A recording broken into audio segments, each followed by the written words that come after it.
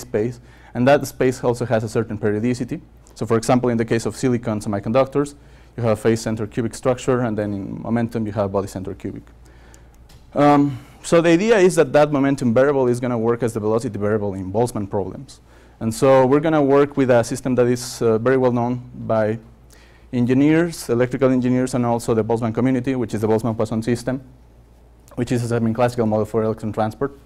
And so you work in this phase space of position and momentum. The momentum is related to the crystal momentum, which is h bar k. Then what you have is kind of like this semi-classical description of the electron transport, in which you have, well, the velocity, and then you have the force, which in this case we're going to restrict it to be an electric field force. And, well, you have a certain Hamiltonian structure coming from these Newton laws with given properties. But the important part is that, well, the velocity that you work on in this case is not exactly k, but the group velocity, which comes from the quantum mechanic posing of the problem in some sense. So you have like this wave problem in Schrödinger equation, and these are kind of the eigenvalues, and this gradient of the energy band structure is going to work as your velocity model. And so it's kind of a transport around kind of graph. So there's stuff you know from Boltzmann. I'm not going to talk about that. And, well, the Boltzmann-Poisson system that we work on is described here. So you have a Boltzmann equation in which the transport in the phase space, position and momentum. This is the velocity, which is like the group velocity from quantum mechanics. Then you have the electric field force. Then you have the collision. So there's a balance between transport and collisions.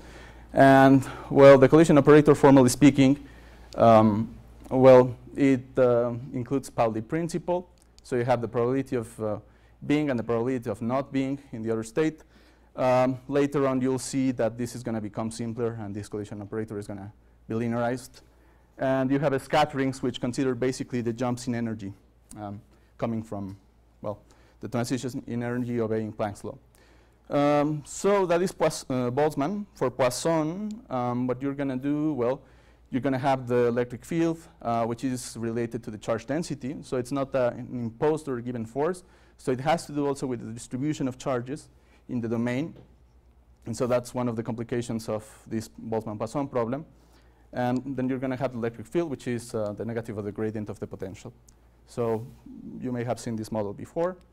As in any Boltzmann problem, what you have are the macroscopic quantities, which are the moments like electron density, average velocity, average momentum, and, well, energy density, which slight variations due to the problem.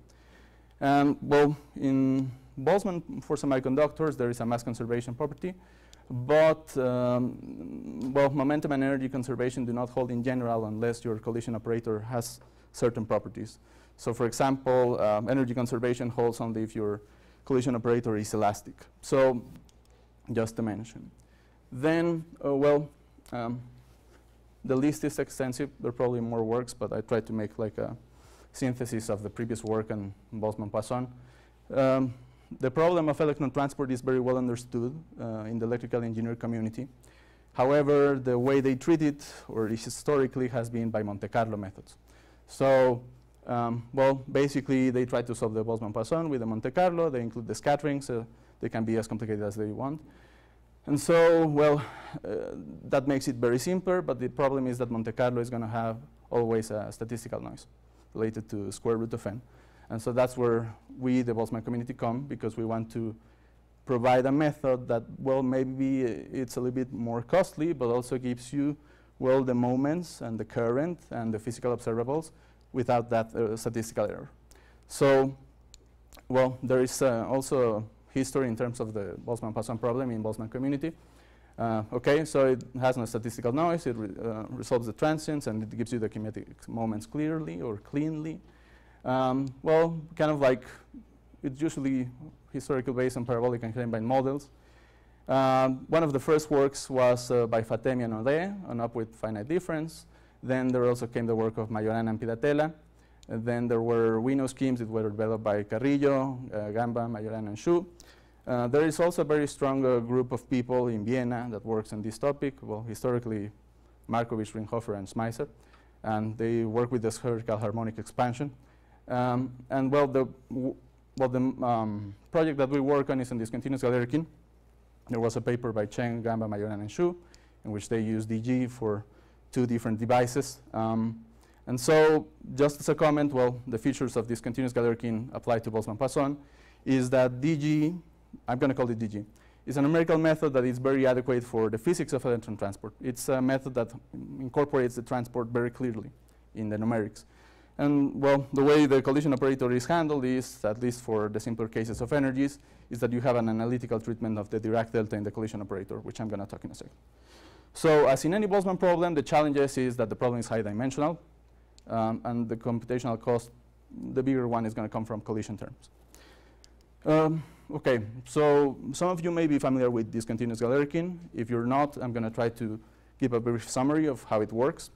So it's a finite element method. So you're going to expect that what you're going to do is that you're going to multiply by a test function and integrate by parts. So it's the simplest equation that I can show. Can you see something or not? Yeah, okay. So you have the transport equation ut plus ux equal to 0. Maybe you can see all the algebra, but basically the step is that you multiply by a test function, you integrate over a given domain, you integrate by parts, so you pass the spatial derivatives to the other test function, and then you're going to have boundary integrals coming from this integration by parts, because you're going to allow your basis functions to be discontinuous across the domain. And so there's the question of, okay, what is the value of the function in these boundary values, because my functions can be discontinuous. So the idea, and this is where the physics of the transport is incorporated in DG, as it was formulated originally for transport problems, is that, okay, you have, for example, a wave propagating on this side. So the idea is that the information is going to transport from this cell to this cell, and therefore the value at this boundary is going to be the value of this cell, because the information is propagating from this side to this side. So in essence, at least for the DG method, as it was first formulated, that is kind of the idea. So this is usually called numerical flux. In this case, what I'm describing is the upwind flux. There are different kind of fluxes, so that is like DG theory. And so, well, you solve that part. Then you have like the time part, which we're going to solve by, say, a Runge-Kutta or a given method. But the idea is that you apply a method of lines and you get a system of ODEs. And then you have to solve this ODE system by Runge-Kutta or something else. Some brief mention about DG. Why is it convenient for a problem, right? So it's very clear from the numerical method that it's, well, it describes very well the transport. So it's very adequate for describing the electron transport problem. These are some details about DG. The basis functions are discontinuous, so you can use like a meshing, well, different polynomials on one hand, also the different size of the mesh. Well, yeah, you can have polynomials of different degrees. And the idea is that it's a complex scheme. The transport process is like very local in the communication of the cells. So in principle, it is parallelizable. So that's another convenience. Okay, so the way we work on our Boltzmann-Poisson problem for a project is that we give a spherical coordinate description to the momentum. There are many reasons for this. At least, well, I can describe a few. One of them is, for example, that you might have, like in a diode problem, a guiding electric field. And so the transport is in y direction, which relates to also transport in k. And so, for example, this cosine of the polar angle relates to that direction. The other is that the energies are usually related to the norm of the momentum. And so that is another consideration that might be important in terms of the collision operator. So, well, in any case, you have a spherical coordinates for the momentum. Then what you're going to do is that you're going to work in this spherical coordinate space, and you want to find a probability density function that works in this spherical coordinate space. So what you do in principle is that you multiply your Boltzmann equation by the Jacobian of this transformation, and you get a PDF in the new space, or, well, you get your Boltzmann equation in the new space. And then, well, there are some transformations. This actually is very well described in a paper by well, Cheng, Gamba, Majorana, etc. So, well, what you'll have here is like just the group velocity of the electron in spherical coordinates. Here the terms might be a little bit more complicated, but the idea is that it's just the description of the transport of the electric field in this new spherical space. So that's just the idea, because you have like the products of the electric field with the direction cosines.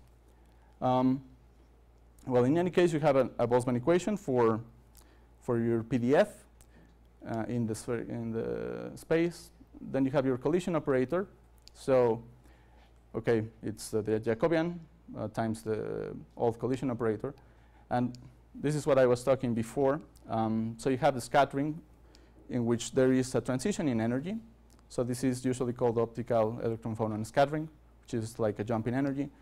This is acoustic, in which the energy remains the same before and after the interaction. And then you have your Poisson equation in the new variables. And this is a little bit related to what I was talking about.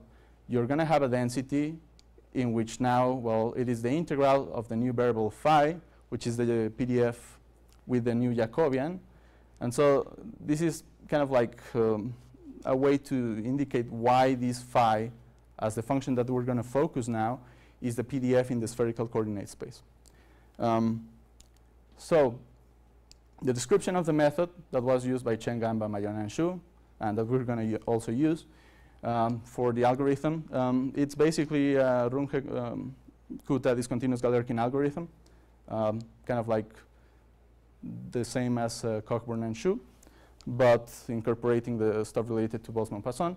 So you have to compute the charge density because you need to figure out the electric field. The electric field depends on the charges, and that the charges also change their position in time. So you compute the charge density, and then once you have the density, you solve the Poisson equation to get the electric field. And so you have the transport terms now.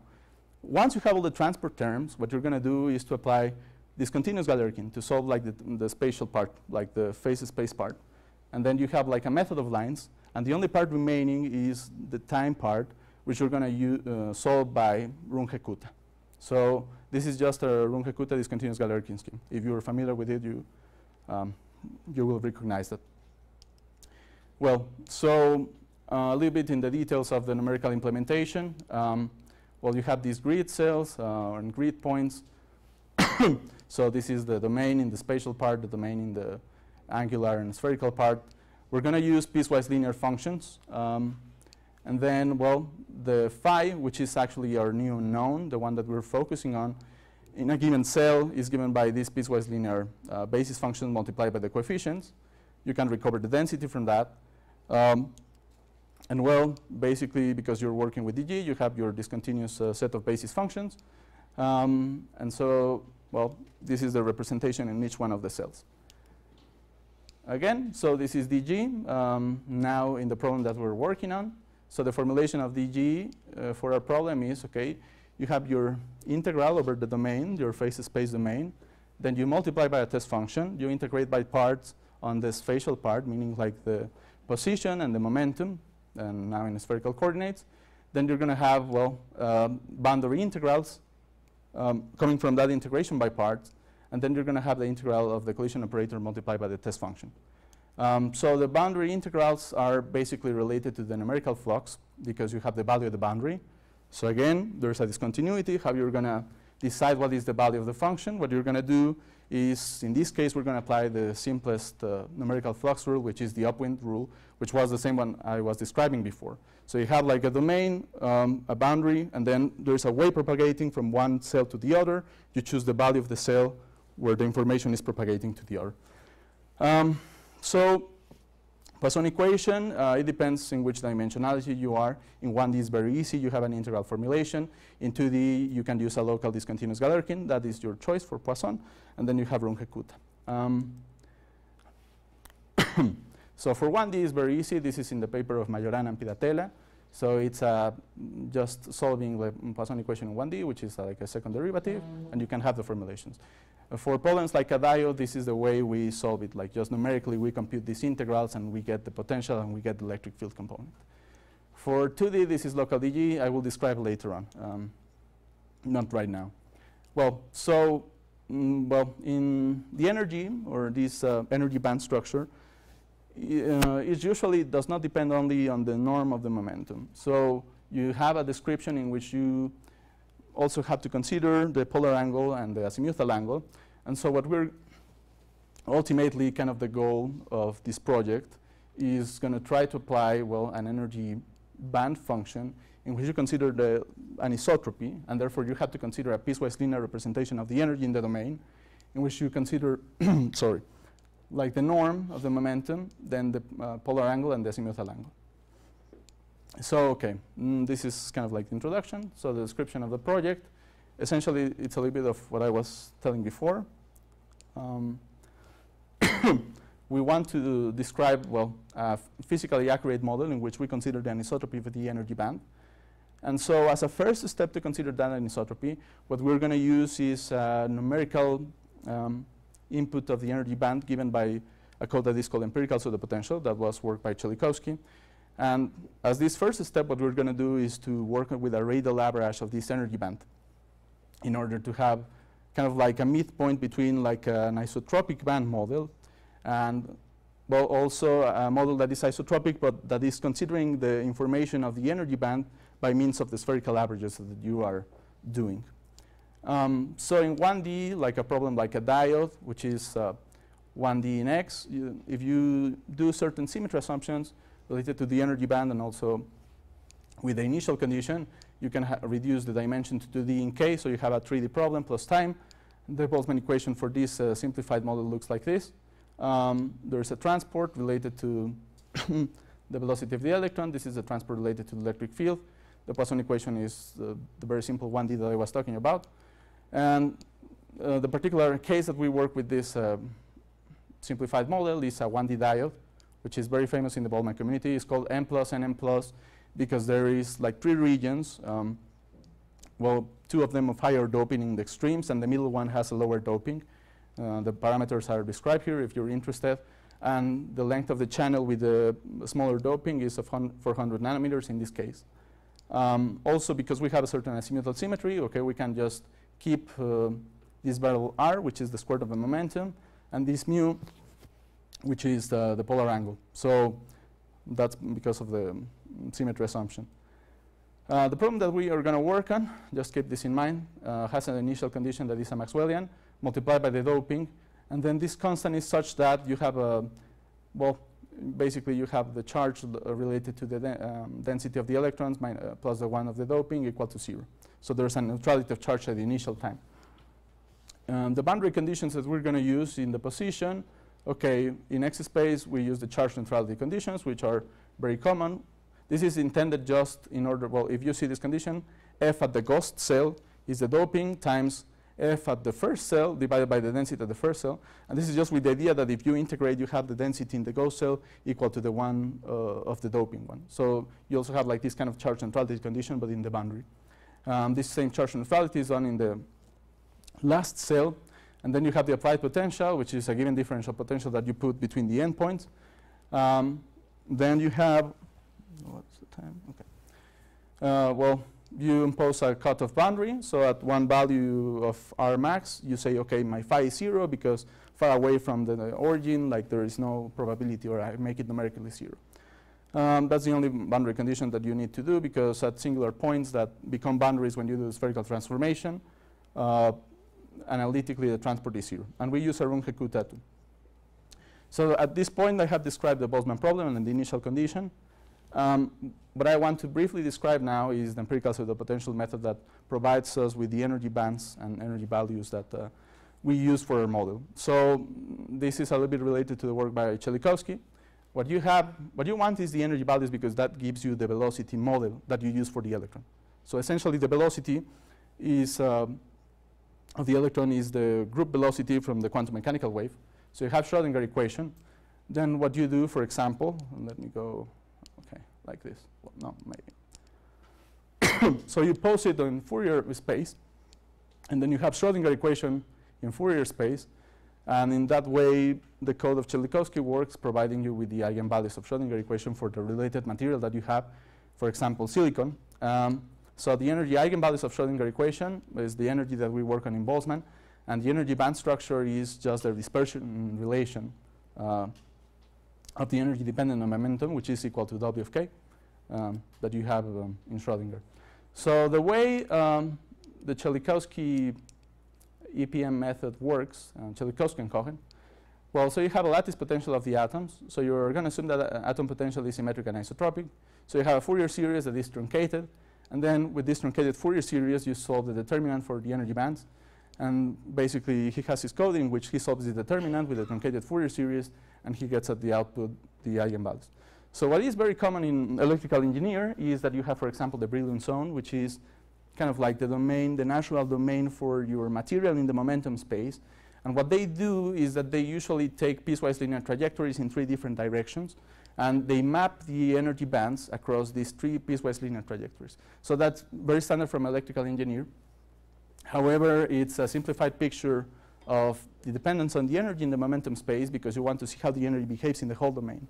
So what I did is to play a little bit with Chelikowski's code, and well, I used the code that he had to try to make this representation of the energy bands in this domain. And it's a little bit, you can see that across 0.85 something, which people from the semiconductor community know very well, you have the local minimum for the conduction band across these areas. And you can see the figure of the ellipsoids that when you go far away from this local conduction band minimum, they stop becoming ellipsoids. But you have, basically a computational representation of the energy conduction band in your momentum. Okay, so let me go back. Okay, so this is just to say we have a numerical input for our energy model for the bands. So again, this is just the group velocity of the quantum mechanical wave. Traditionally, in the Boltzmann community, people work with 2 analytical models, which is the parabolic band model, which is a second-order approximation. You can have, well, in principle, 3 different masses related to the direction. Sometimes it is taken as an effective mass. You take just the same parameter of mass for each of the directions, and that's what is called effective mass. And, well, there's also this called non-parabolic model, which is the Kane model, and which is kind of like a first-order perturbation of the parabolic model. And usually it's also taken isotropic. It has a certain validity. So it is mentioned that it's valid up to 1 or 2 electron volts. So the idea of the project was to compare, well, basically what I'm going to do is that I'm going to do a spherical average. So I take as the origin of the momentum this local minimum. I'm going to take spheres around this minimum, local minimum of the energy. And okay, that value, that is the average energy over spherical spheres, is going to become, well, my model, my band model, that tries to incorporate the anisotropy of the energy bands through the average, although it is isotropic itself. And so what I do here is I plot a comparison between, well, so this is a plot of the energy versus k squared, so then momentum squared. So for a parabolic band model, because energy is equal to k squared, you get a line. So this is the Kane band model, which is the, well, this first order perturbation, and this is the spherical average of the empirical pseudopotential method. So, well, we have this difference in the values. And this is a plot of the relative error of this average with respect to the full energy band itself. So basically what this is computing, this is the L2 error of the energy minus the average. And so you can see that as you go far away from the origin, the error increases naturally, which is what you expect. Okay, so this is the results of the simulation, given the initial condition that I was telling you about. Sorry about that. Okay, yeah, so just remember, you have the initial condition, the Maxwellian, then you have a difference on potential, you have charge neutrality in the diode, and you have these 3 regions. So initially, you make your density. So this is the status of the variables at the initial time. Sorry. So the density, okay, it has this profile. It has a given constant density here. Then it goes very low. It's not 0. It's just like a difference in order of magnitude. And then it goes back again up. So that is because you make the density equal to, or yeah, equal to the doping initial time. The average velocity 0. The average energy at the beginning. This is just a residual. Basically, they have like kind of like the same value, but in red you have the spherical EPM average. In green you have the Kane band model, and in blue you have the parabolic. This is just a residual because they are different Maxwellian. So when you compute the average energy, that's why you get this small difference, but it's negligible. You'll see later. So you have the electric field, which is a constant field. Then you have the difference of potential. So in this case, I use 0.3 volts, and the momentum at the initial time is 0. Well, this is the simulation at the time of 5 picoseconds, which is kind of like our final time for a potential of 0.3 volts. So the density hasn't changed that much. It has stabilized a little bit. Then if you look at the average velocity, well, you can see that there's a difference in the prediction for each of the different 3-band models. So for parabolic, well, it seems that it overestimates the value of the average velocity. Kane is below, the spherical average is below. And likewise for the energy. That kind of makes sense because if you remember the plot, well, there's an overestimation in the energy values for the parabolic, then the Kane, and then so the energy. So you expect that in principle, you will get the higher energy for the parabolic than the other one for the Kane, and then the other one for the spherical average. The electric field and the potential do not change very much. And then when you basically plot the predictions of the momentum, which is the current in your device, well, you also have like a difference between the parabolic, the Kane, and the spherical average. So what I have at this point, well, so this is a picture of the current versus time. So you see how the current stabilizes over time. At 5 picoseconds, it's a constant current. This is just the pictures of the PDF at the junctures, whether there is a change of the n plus to the n region at 0.3 and 0.7 in your domain. And what I show here is just a comparison for the simulations for the same potential at 0.3 volts with a channel, say, of 400 nanometers and then a channel of 50 nanometers. So because the channel is going to be smaller and you have the same difference of potential, you're going to have a higher electric field. So yeah, the electric field is higher in some sense. What you can see also is that both the electric field and the potential do not change very much according to the band model that you use. Well, when you compute the prediction of the momentum, which is the velocity moment, sorry, you see again that you have like this difference in the quantitative behavior of the parabolic, Kane, and the EPM average for the 400, which is in the left, and the 50 nanometer, which is in the right. Also the average energy. There's a quantitative jump. And well, the momentum, which is the prediction of the current, is also different according to which band model you use. So, well, so this is the first part of the project.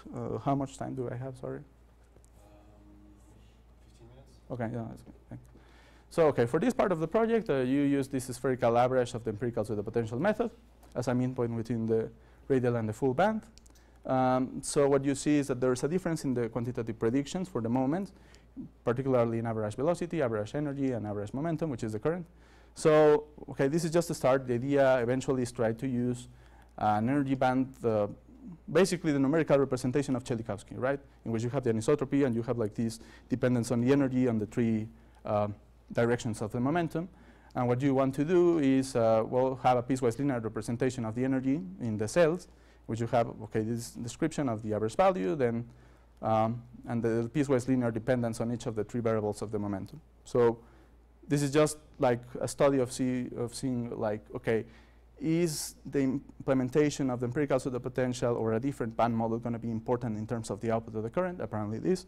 And so that gives us hope that we are going to have a better physical description of the Boltzmann-Poisson problem for electrons if we include an anisotropic band model. So that is the first project. This second one is work in progress. It's not done. So actually, if you want to talk to me after the presentation, I will be more than happy to discuss. So the second project is related to reflection boundary conditions on Boltzmann-Poisson. Well, so the starting point, at least for me, because I work in this project, is the work by Chen, Gamba, Mayana, and Xu, in which they basically use a Kane energy coordinate. I'll tell you in a second what that is. And they study two devices, a silicon diode and then a double gate MOSFET. So this is a picture of the double gate MOSFET. It is a device in which you have something called the source, the drain, and the gate. And so basically what you have here is like a given potentials imposed in the source, the drain, and the gate. And then like in this region, there is like some isolation. And what you're going to have basically are some specular boundary conditions. And you apply the potential here. So, okay, they studied that device. Naturally, the reflection conditions that they use in this insulating part were specular, because that's what everybody does in Boltzmann-Poisson for electrons, not the Boltzmann. I mean, Boltzmann is very well studied for other kinds of reflections for other problems. And so the idea is, well, this is our work in progress, is to try to study diffusive and mixed reflection in Boltzmann-Poisson problems for electrons. So this is just a list that is non-exhaustive related to people that works on basically specular, diffusive, and mixed reflection. It's not complete. I was not aiming for it to be complete. I'm just trying to mention that it appears on different applications. And so, well, in kinetic theory of gases is very well studied. You can see the book by Cerciniani. Also, you can see the book of Sonnet. Well, there is recently this paper by Brul, Charrier, and Muson, in which they do a mathematical analysis of the diffusive reflection and also consider nanoscales and the Van der Waals force, if I remember. And they also mentioned like this Russian, which has some other applications. Well, there's also a reference for electrical conduction in which they study like this surface roughness, because ultimately the idea of studying this kind of reflection boundary condition is that you might have roughness on a surface of your material. And so the reflection is not going to be specularly exactly. So that's the physical motivation in terms of why we're studying this boundary condition. So, well, he does it not for semiconductors, but for metals. And he has a model in which, well, he has a specularity probability which depends on the momentum. On semiconductors, there is several people who has worked on that. Well, you can see the book of Markovich, Ringhofer, and Schmeisser, which they describe the inflow boundary conditions. There's also a paper by Cherchiniani, Gamba, Livermore, in which they study basically half-field approximations to Boltzmann-Poisson and boundary conditions for different moments. And well, in the Jungel book of transport equations for semiconductors, the conditions of specular, diffusive, and mixed are mentioned, although it's not that they elaborate on that. So the way we are going to understand the problem of reflection boundary conditions in our problem. Okay, so you have basically Neumann inflow and outflow boundaries, which are described here, right? So it is what is incoming and outgoing. And the idea is that you're going to impose the values of the PDF in the inflow Neumann boundaries as a, well, they're going to be provided by a function of the outflow values. So for a specular reflection, for example, which is just it bounces back, what you want to do is to relate the value of f in the inflow Neumann boundary to the value of f in the outflow Neumann. And well, if you see this xk belongs to gamma minus, I'm going to use that notation, and is related to the value of xk prime, and k prime is just the reflected k. Like, okay, you see like how it bounces back, and that is the relation between the two f's. And so this is described here. This is just a reflection. For diffusive reflection, okay, you have the value at the Neumann gamma inflow boundary is going to be, well, this Maxwellian multiplied by this integral. So this integral, okay, has as its probability the f in the gamma plus values, the outflow values. Sorry. And, well, here you have the average, well, the velocity in the normal component. And c is going to be a parameter which is going to satisfy basically a zero flux condition, which I'm going to tell you in a second. This is going to be important, at least for the mixed case. For the mixed reflection, well, it's just a convex combination of the specular and the diffusive part. You can have, well, this P represents the specularity parameter, like how probable is it for you to reflect. And it goes from 0 to 1, and it can be constant, or it can be, for example, in general, a function of a momentum, as the paper from Sofer, right, in which they have a probability depending on the momentum. Okay, as I was telling, well, this zero flux condition is just an impenetrability condition. It's probably appearing in more papers related to Boltzmann in different parts, but just as a mention for semiconductors, there is this paper by Cherchiniani, Gama, and Livermore, in which they study basically the Neumann boundary, and they mention this zero flux condition in which, if you see, this is the normal at a given point, this is the current at that given point, and what you want is that, well, you have impenetrability in the sense that, okay, there is, the mass cannot go out of the domain, and so it goes back. And so, well, this J is the current, which is the average, well, the velocity times F integrated, as you know. Then what you can do is you divide this domain between the inflow parts and the outflow parts. And here, well, you know the values because it's F at the outflow. Here you have F at the inflow, but you're going to impose a boundary condition, right? Because you had the values of the inflow as functions, as a function of the outflow. So you just plug it in. At this point, I'm just writing the condition. It doesn't matter. And for simplicity, I'm going to call B this group velocity of the electron. Well, for specular, it's very well known. I mean, for people who studied physics, I was a physicist. So it's very clear that if you have a specular condition, you're going to have like this reflux condition, because that's the whole idea.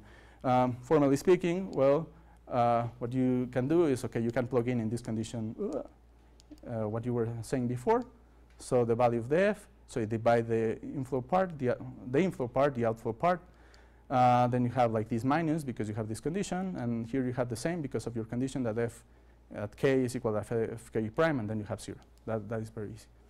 For diffusive, well, if you remember this constant, C, I didn't mention too much about it, but the idea is that this constant is such that the zero flux condition is satisfied. And so you see, okay, you have, for your diffusive reflection, you have your Maxwellian, you have your average of your velocity, and then the C, if you plug it in, you get the, well, the constant that everybody knows. So you plug this value, or this f gamma minus in the integral, then you have this same integral here, and then you'll see that you can derive this C. Is this clear? Is there any question at this point? Am I being clear? Okay. So, well, basically you get the C from this condition of zero flux. For the mixed reflection, for the constant case, I guess you can expect the result. I mean, the specularity parameter and the diffusivity one is constant. So just by convexity, this is going to be 0. If the two cases were 0, that's going to happen. So, I mean, this is just playing. I mean, this is very well known. I'm not saying anything new up to this point. I just want to formulate the problem in a way that is related to the inflow and outflow. So, well, you can get that the, well, eta dot j is 0, just by convex combinations. Here, this is a little bit that if you, well, it's a work in progress, so if you want to talk with me, I'll be more than happy. And yeah, if you, well, so basically for P of k, the constant that we derived before might not work, because essentially it comes from the zero flux condition. So what I want is to kind of like formally get the C from this impenetrability condition. So, well, basically the situation is a little bit more complicated because the P's in this case are not constant, so they cannot come out of the integral as easily. So that's why you may have to be a little bit more careful. And so here, what I do is I plug in, okay, so I divide in, okay, so this is the integral, b dot theta. I divide in the outflow and the inflow part. Here I impose my boundary condition. Here I'll get the integrals. Here the p cannot go out as before. Here I have the factor 1 minus p. C can go out because it does not depend on k. And what you'll get is a little bit of a cumbersome condition, to be honest. I'll skip the details. But, well, essentially you get this kind of condition. And I come from the computational point of view. It's for me, it's just that I want a code that kind of like conserves the mass and satisfies physically this non-penetrability or zero flux condition. So the idea for me is that this condition is more complicated, and I don't like it because it depends on f. And so if it depends on f, it varies at each time. And I don't want it because I have to compute the constant every time, and it seems like it's as costly as when I would compute the integral for the diffusive condition. So I mean, I'm not saying this is a good C. I'm saying precisely the opposite. What I'm saying is like, hey, you have this C sigma. If you look at this, well, you have the C, which is the sigma, and then divided by these two. So if you remember the diffusive part, you'll have the C sigma in the product. And this is the part that I care about. And if I look about this formula, I see that I have a part, okay, that depends on f, and a part that depends just on a Maxwellian. And that is very similar to what I had before in the diffusive reflection or the mixed reflection with the constant case. So what I'm going to do is that I'm going to formulate the mixed reflection in terms of these C primes and sigma primes in order to get, well, so I redefine the sigma prime as this is very similar to the sigma. It just has like this factor 1 minus p of k prime. And this C prime, which also has this factor 1 minus p of k, and well, it's related to Maxwellian. So it does not depend on f anymore. It's just a constant that depends on the position of the normal. And that's just with the idea of having like this conservation of mass from the computational point of view and having a way that it's very easy to compute the C. That's my whole point. Not anymore. If you want to talk about it later after the talk, I'll be more than happy to talk. So in the work of Chen, Gamba, Mariano, and Xu, they were using the Kane band. Basically, well, the main idea is that you have the dependence on the energy just on the norm of K. You have this first order correction. And you can use the energy as a coordinate because there's a monotonic relation between the norm of the momentum and the energy. So it's just kind of like the same story after that. You'll have a PDF with the F multiplied by the Jacobian. You'll have your transport equation with this new PDF when you multiply the Jacobian to the equation. Then you have your collision terms. You have the jump of energies. You have the Poisson equation. Again, you have a piecewise linear approximation, and again, the DG is just multiply integrate by parts in this 5-dimensional space in this case, and you have boundary integrals which are the numerical flux. This is the part that is a little bit different. For 2D, you have to solve Poisson. Oh, 5 minutes? Oh, 2. Okay, sorry. So I'll just go quickly for DG, local DG. What you do is to basically reformulate Poisson equation into 3 equations, and then you have this local discontinuous Galerkin method in which you multiply by test functions, and basically it's trying to solve this elliptic problem by means of DG. If you can check references, there are plenty. So, well, the idea is, well, okay, you have this numerical implementation of the specular reflection, then you have the diffusive. I'll just go over the details of the diffusive, which is, well, you take this integral over the outflow boundary, then you have the phi. Then once you have the phi and you have this formulation of the velocity component in the spherical coordinate space or the Kane coordinate space, you have this sigma, and then once you have this sigma, okay, you have the sigma multiplied by the Maxwellian times the Jacobian, because that's the diffusive condition, but this does not belong to the space of the piecewise linear function, so you have to do a projection in order to get the piecewise linear polynomial that you want. So, well, for diffusive, this is just the details of the computation. For the mix, it's just going to be a convex combination for the constant case of the specular coefficients and the diffusive ones. Well, this is work in progress. I haven't finished implementing like the mixed reflection with P parameter depending on K, but the idea is very similar to the diffusive case, because now I have this 1 minus P factor. I integrate using the phi that is in the inside cell. I get the sigma. Once I get the sigma, I have this phi, which mixes the specular and the diffusive with a non-constant, and I would have to project. So at least in terms of like the numerical part, I'm formulating what I need to do. And I have these sigma prime and C prime that are very analogous to the sigma and C. And so computationally, it's doable. That's all I'm saying. Okay, so I have simulations with silicon. Again, I use a Maxwellian. I do bulk silicon at this point because we're in work in progress.